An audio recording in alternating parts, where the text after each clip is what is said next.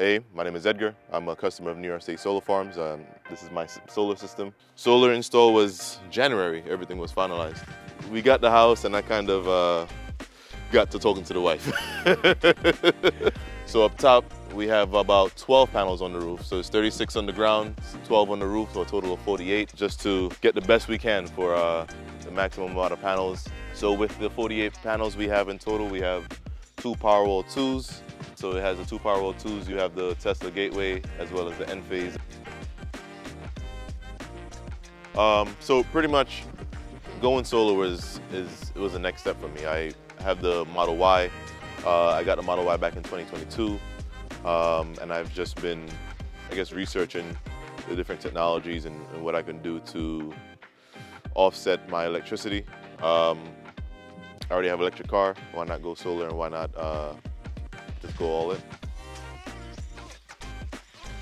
So one of the things that was defining for me, and one of the reasons why I went with New York State Solar Farms, other than the battery supplier, is that I reached out to a few different solar suppliers and I got radio silence. Initially I was like, okay, well, I saw a house maybe 5 minutes down the road that had gotten solar from a competitor. I reached out, I called that number that's provided, and I got nothing. I left voicemails, I got nothing. And then when they finally got back to me, they were like, oh, we could work something out, maybe come see you in 3 weeks. And I was like, Sheldon already came yesterday. I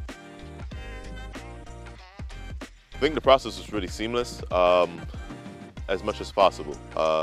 Sheldon came out, he went over the figures with me, he looked at the house, did a preliminary. It was a bit challenging initially just because it's a new construction, so getting the satellite imaging was rather impossible because this was all trees.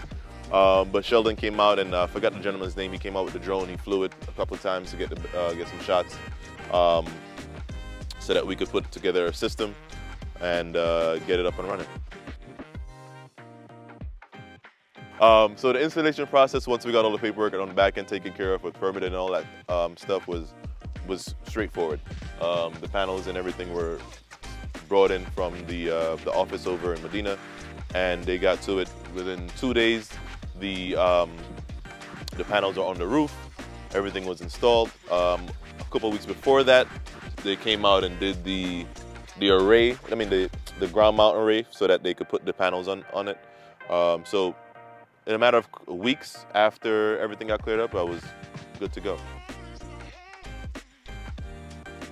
Not paying my electric company anything other than maybe, what is it, $50 for a service fee, is unbeatable.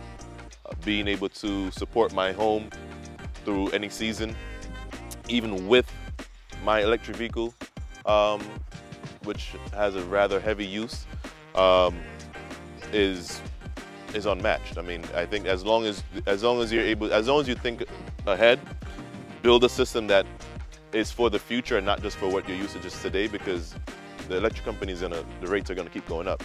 Build a system that's a little bit chunkier than what you need. Definitely get the battery back up. You don't have to worry about a generator, a noisy generator, putting any fuel into that. When I was able to get that bill, and I screenshotted the bill and sent it to my wife, and it showed 0 usage in terms of kilowatts from the supplier. That alone is a selling point, right? Because people are looking at you're buying a system, you're paying the cost, but you're not using electricity, right? So once that system is paid off, it's yours. And even before it's paid off, it comes in handy, whether it's an outage and it's flipping back to you in terms of having battery, or just being able to know that you're off grid. You don't need the power company to make sure that you have power, whether that's keeping your food cold, keeping your kids warm, keeping your lights on. So I think it's all been a great experience. So being that I have kids, I don't want to be here and it's winter and there's no power, right? So I've lost power. The area has lost power about 5 or 6 times since I've had solar and battery, and I've been fine the entire time. I think even if I don't plug my car in, the car is already charged. Just with those 2 batteries and with the solar I have, I get over 24 hours of backup power, right? And that's before the sun comes back up. to rejuice me. So I really have perpetual energy all the time. As long as the sun's out, I could be off the grid forever. My neighbors, sometimes I have to ask them, hey, your light's out. Did you lose power? Because I can't tell. I stay on no matter what. Get the system that you need for tomorrow, today, so that you don't got to worry about anything at all. If you have any hesitations, reach out to the folks at New York State Solar Farms, and they'll get you right.